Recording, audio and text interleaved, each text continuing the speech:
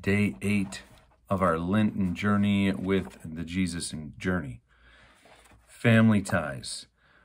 An often debated factor about Jesus's humanity is his family ties, but it shows up very clearly in Mark chapter 6, verse 3. He has traveled to Nazareth with his disciples, and the people in his hometown are like, wait, how is he doing all these miracles? How does he have this much wisdom? We know who he is. He's the son of Mary, and we know his brothers, Joseph, Judas, Simon. We know his sisters. They literally list names of what they call his brothers. Doesn't list the names of his sisters, but we do know in other scriptures, it will often mention one brother in particular, James, who shows up in the Gospels, but even in Corinthians as well. And so we want to look at this to say it is sometimes a hot topic for a few denominations. For me, okay, I will say I like to believe that Jesus had brothers and sisters. That to me, in Mary's beatific lifestyle, that once she has Jesus and has, of course, Joseph as a husband, she continues to have children because this is what normal life looks like.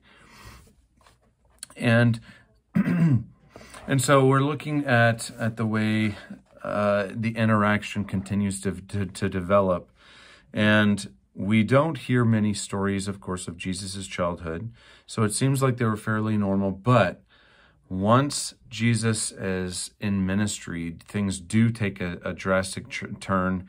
And we do see in Scripture that there were Jesus's brothers who didn't believe. And that's in Matthew and Mark.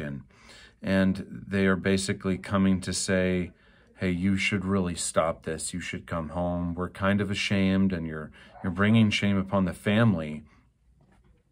And Jesus says, my brothers and sisters are those that, are basically with me. He's acknowledging that, we can't choose our family, but we can choose our friends, of course. But he never quite lets this drop. We see this later on. And we'd like to think that he even repaired his relationship with James. In 1 Corinthians 15, Paul goes on to say that after Jesus was crucified, he was raised from the dead. He was seen by a bunch of people, and he was seen by James. So we see here that at some point after he was resurrected, before he left, he visited his brother. And we actually see James show up in Acts for the early church, and he becomes a powerful leader. And I would assume so, because here this family, especially brothers and sisters, are unsure because your brother is calling himself God.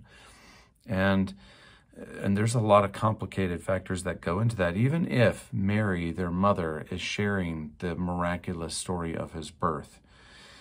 But we know that it's difficult. These relationships between family members are difficult. Why? Because we really do, at the end of the day, especially when we're in our younger years, we want them to see the world the way that we see it.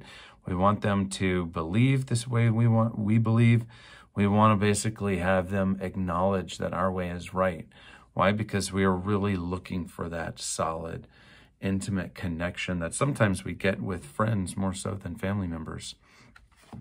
But thankfully, this shows us that, and even in family life, there were these dynamics relationally with the people closest to him that he had to navigate as the Son of God.